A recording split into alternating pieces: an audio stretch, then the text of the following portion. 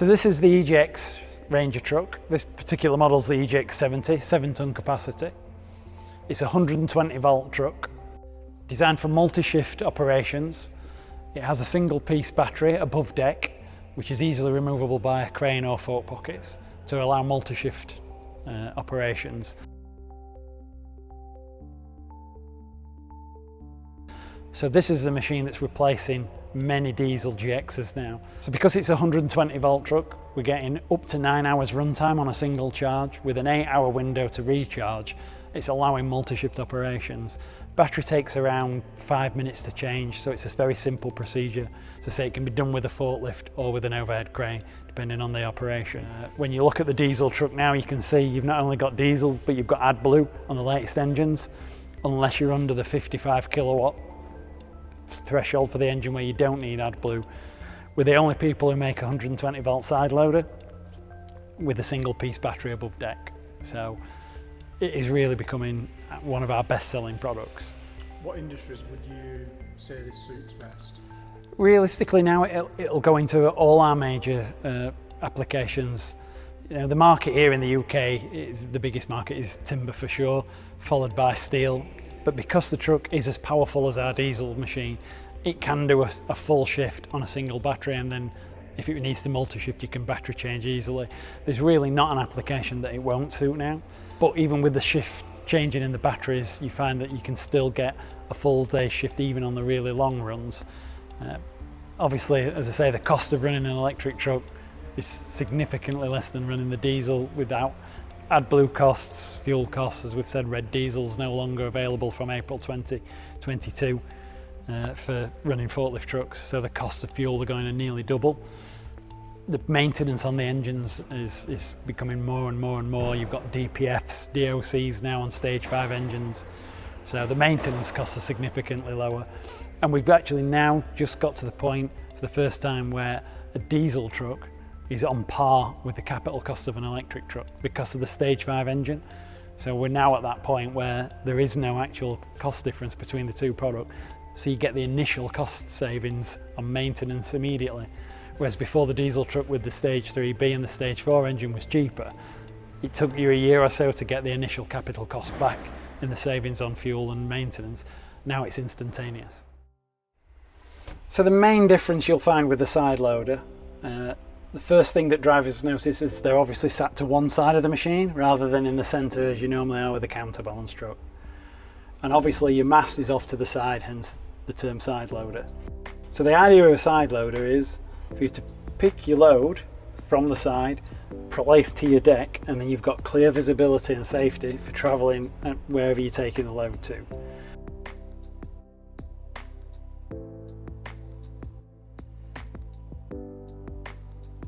So one of the things that people say when they first operate a side loader is, well, I'm going to be twisted all day and looking, and I'm going to get strain here.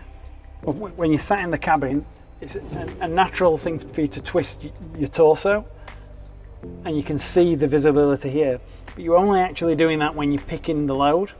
And when you pick the load and place it to the deck, you're then in a natural position for driving with clear visibility looking forward, which is a much safer way of handling.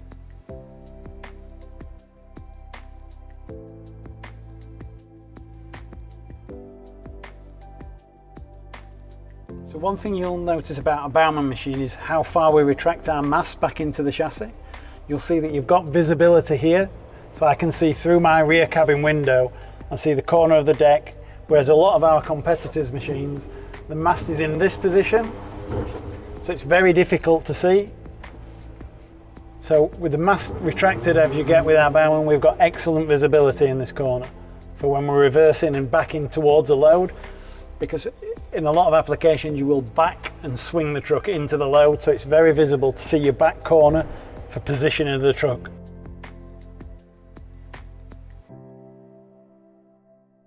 So if you were to pick a long load in front of you, as you've probably seen many pictures of a counterbalance truck, the load is going to obstruct your view, so you're going to start contravening health and safety by either lifting that load in the air, which is unsafe, or the proper way to handle it in the safest possible way with a counterbalance truck is to travel in reverse. So you're actually driving in that position. Whereas with the side loader, the load's safe, secure on the deck at the side of you, you're travelling in a very normal position, safely forward with clear visibility. So you're only twisted to the side to look sideways when you're handling the load, either on or off the vehicle, to the floor, etc. When you're travelling and moving the load into a building, you're in the safest and most comfortable position for travelling.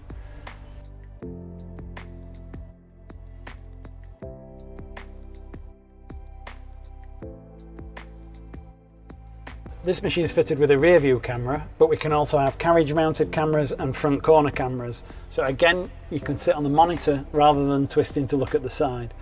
We can also offer a swivel seat, which will give you an angle so you're not twisting your torso as much. We're here ready to pick a load. The mast's fully retracted, and we can see, so I can see the back deck of the machine, I can see the fork tips clearly. I can raise my forks to the height of the load, so we'll imitate that we're at a lorry bed. We reach out of the mast, and again I'm looking at the tip of my fork to the load.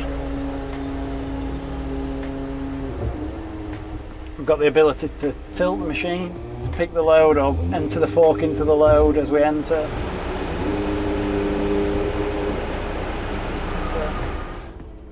We then raise the load, retract back to the bed, we drop the load to the bed, safe and secure, level the truck, and then we're ready to go. So once you become more familiar with the operation of a side loader, position of the truck becomes very important and becomes very, very easy once you're used to the format of how to drive these machines. So I can see here, you can see I'm looking at the edge of the chassis of the deck. So I know with my forks fully retracted, that is my reference point for a lorry trailer, etc.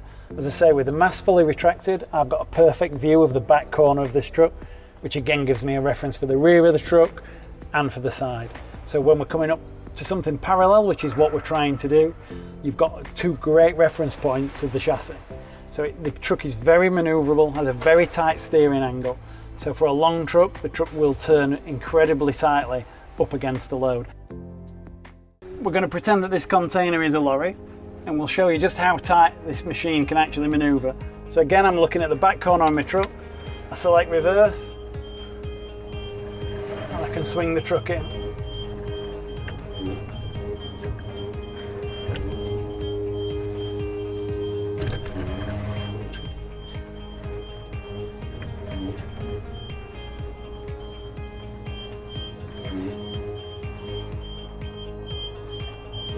And again, I'm using the chassis to see that I'm parallel to the lorry trailer. And there I am, from a 90-degree swing straight in. I would then reach out, collect the load. Again, I can see the fork tips at this point because I'm clear of the load. I would then extend the mast. I use the body tilt to tilt the forks to get to the position I want. Reach all the way out, and the mast comes further than the chassis and the fork heels. We collect the load, we tilt the truck backwards to secure the load, retract the mast with the load, lower the forks and bring the load to the deck for travelling. And again, one thing you'll notice with the Baumann, when we the wheel on the inside of the chassis is inset, so we can get some lock on without touching the load. And if you watch how the truck will pull away from the container or load.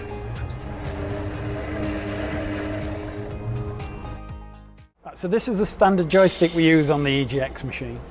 If you put your hand around the joystick, you'll hear it uses the electromagneticity of your hand, very much like a smartphone does on a smart screen. The beauty of that is if you let go of the joystick, you can hear the truck's instantly gone to sleep, conserving energy.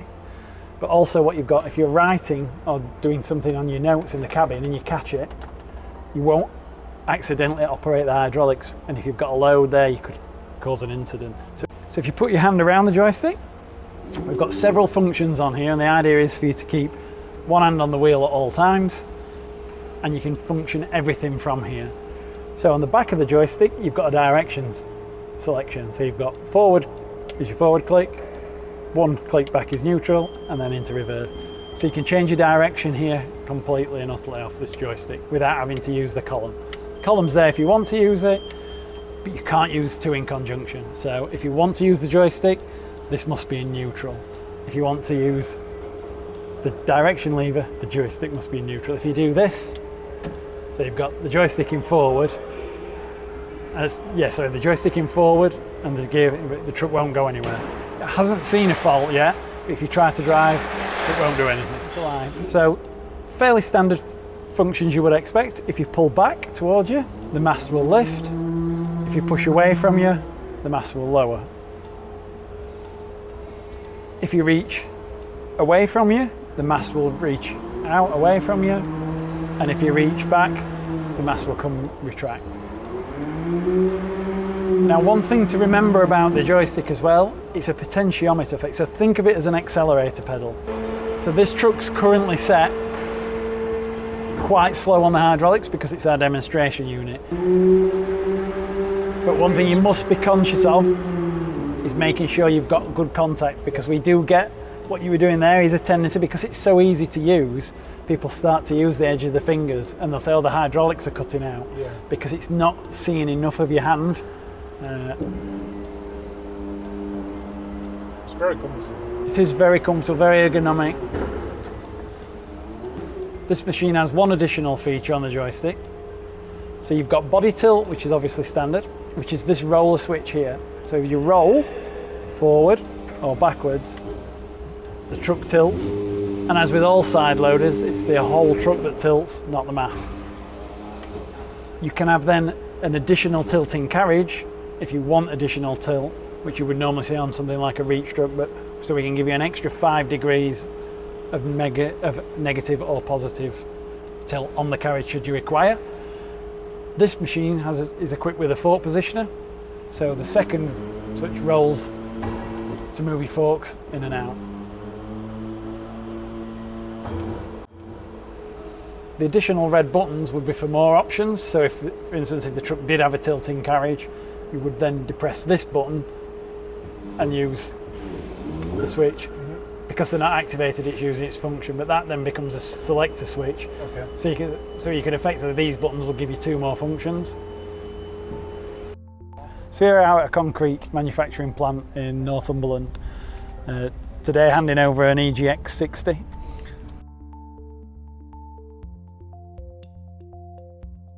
Concrete manufacturers are synonymous with the use of diesel trucks, but with the ever-changing benefits of electric machines, the 120 volt EGX machine now is proven that it can match performance and shift life of our diesel products. This made this an obvious choice due to the supply of electricity here from when the site was previously an aluminium smelting plant.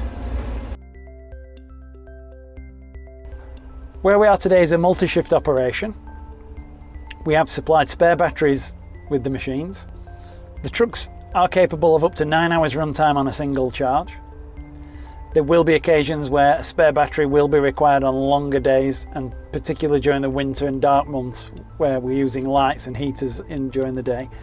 So spare batteries are a benefit to the site and are easily changed by a use of a forklift on this particular site, but can be used with overhead cranes as well. This machine is fitted with a wide carriage fork positioner, driven by a chain. This enables the forks to spread outside the chassis to an external width of 6 meters. It also allows the carriage to be lifted and the forks be brought back to inside the well as a traditional side loader. This allows the truck to handle shorter products and then the long hollow core products which are produced on this site. This is a train-driven wide carriage with a plus or minus 100mm lifting and lowering rear fork, which allows the levelling of the load to match the trailer that the load's about to be loaded onto, or on the uneven ground when the hollow core product's on the floor. We have multiple functions on the joystick available via additional auxiliary buttons. On this machine we have 2 additional functions over normal, which is the fork spread on the chain and the lifting and lowering of the rear fork. You can see here we use one of the additional auxiliary buttons and the joystick moving left and right. When the button's not pressed, the left and right function brings the mast in and out in a normal manner. So the other additional function on this machine is the lifting and lowering of the rear fork. This allows the load to be levelled when such a long product is handled as the hollow cores that can be over 6 meters in length.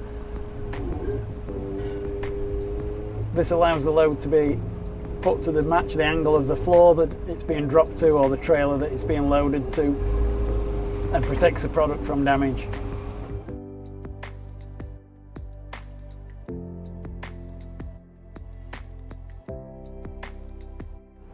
So we have the battery above the deck on our 120 volt truck in a single piece, which allows for battery changing for multi-shift applications. With having the battery above the deck, it does restrict visibility in the rear corner, so we tend to always fit the rear view camera to counteract the slight loss of vision in the back corner. So it's a fisheye camera, so you can see right behind. So the visibility you lose by having the battery over the deck slightly in that back corner, you've got a camera to counteract it. Some people don't mind that because it does give you a reference point on the back of the chassis. Some people are used to having an engine on a diesel truck below deck, so you do get some slight restriction in visibility, but as I say, that's counteracted by your rear view camera. And we tend to genuinely fit that pretty much on 95% of these machines. Lift until it locks into position. And as I say, if you pull the clevis pin, that will release that, and the whole roof flips over, including this guard, which is on struts, so this comes all the way out, and you can climb out through the roof in an emergency should you need to.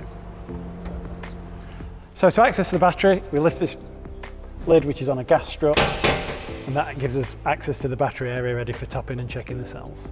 When we come to check the battery, the water level should always be checked after charge, never before. A battery cell, when it's discharging, as in you're using the electricity, draws the water into the cell, very much like a sponge. When you charge, the water is expelled. So if you top before you charge the truck, you risk the chance of over-topping the battery and then the electrolyte spilling out from the cells and causing damage to the battery. So topping is always done after charging. To check the water level in each individual cell, you can see there's a float on the top of each individual cell. These are topped perfectly because you can see the flow is fully flush to the top. Some of the cells that are starting to use water, you can see the float starting to depress in the cell, meaning that these cells are getting ready to start to be topped. To top the battery, you use this autofill system. You just pull the collar, connect, and the water will flow. So this has to be sat higher than the battery. So usually we bring the forks to the top of the mast channel, pop this on the fork full of water, and leave for a maximum of 15 minutes. The battery will draw the water that it needs. You'll see all these cells will then come back to the top and the battery's topped. Coming to recharge the machine, we've turned the key off in the cabin. We have to wait 60 seconds, which just lets all the static charge in the cables, etc., and the capacitors on the truck settle. So we open this door by lifting these catches and twisting, and the door opens. This brings us to the battery and where it's connected to the machine. On this particular truck, it's fitted with a YIQ system, which is a battery monitoring device. We've waited the 60 seconds. We press the emergency stop button in the back of the truck, which disconnects the electrics. We pull this handle, which releases the battery plug, pull forward and which releases the machine for charging. The machine's fully charged.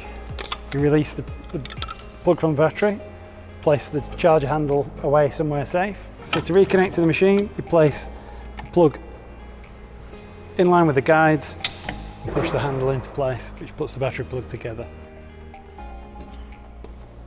Release the emergency stop button and close your door.